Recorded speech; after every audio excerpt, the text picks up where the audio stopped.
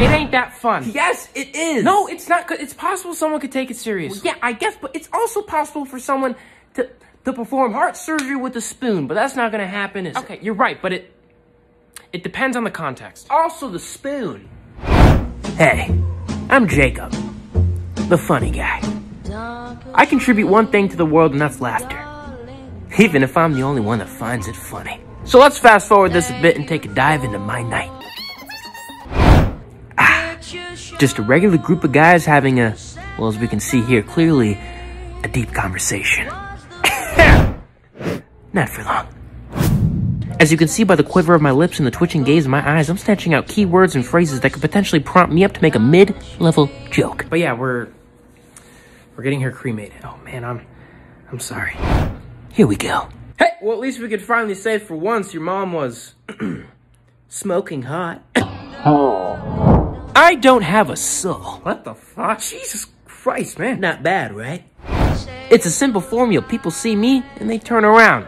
Some say it's annoyance and some say it's arrogance, but me, I know what it really is. What up, guys? Not right now.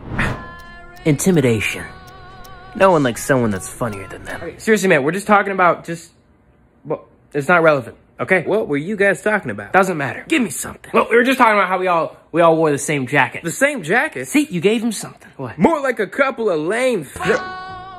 But the jokes are so good, it doesn't yield a response, but more so a positive reaction. Stop it, you're too much. Get the fuck out of here. No one's a match for me. Yeah, hey, at least we have a jacket. Oh, yeah? Yeah, the only jacket you have in your life is the action you do in your mom's basement. That was hilarious. That wasn't supposed to happen. No one is supposed to be funnier than me. Because if the funny guy isn't the funniest in the room, then he is simply just a guy. So punishment must be present. Punishment on the ones who put him in this position, because when the funny guy can't make jokes anymore, then the joke is on you. I know. It's a dark ending.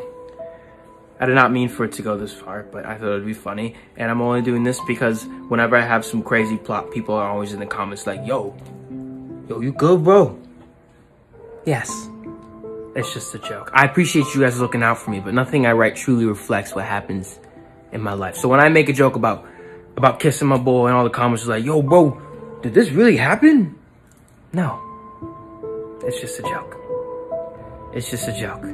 Okay, when I make these mafia videos, that's not really what happened to me as a kid. I got carried away and I write. Okay, so if y'all keep egging me on in the comments, the joke is gonna be on. See, I did it again. I wrote this part, the camera talk part that's supposed to be real, but it wasn't. I got carried away and I wrote even more of an ending. So I'm just gonna end it on this. I just love doing this bit so much. We're gonna end it right here on the script. We're just being real right now. I'm gonna loop it right here, okay? This was so much fun.